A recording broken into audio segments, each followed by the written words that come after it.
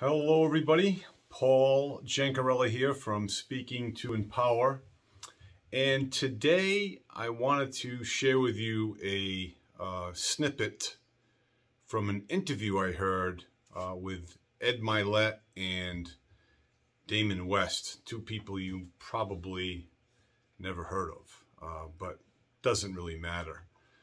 Damon was a ex-con, and he was entering prison for a life sentence for robbery, drugs, and a few other things.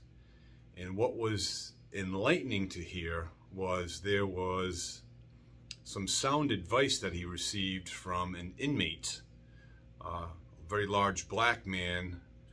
I forget the name. He called him Mr. Jackson, I think, maybe, but nonetheless. He said, when you're in prison, you have to treat it like this metaphor I'm about to tell you about. And he said there's a boiling pot of water. And some of you may have heard this metaphor before.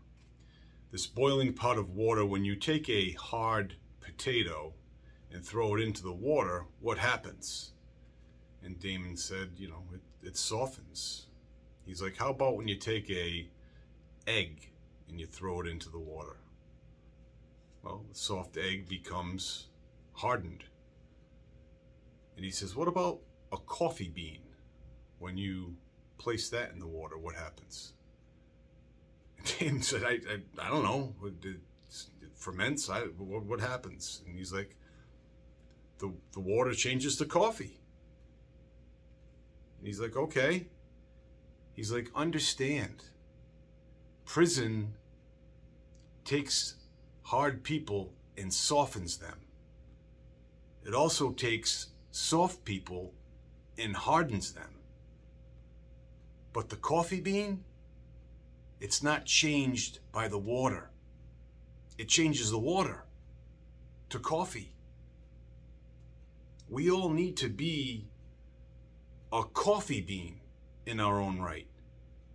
What are we going to change as opposed to be changed by?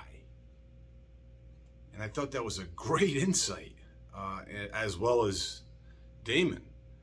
And I want you all to take this message and see how you can be a coffee bean in life.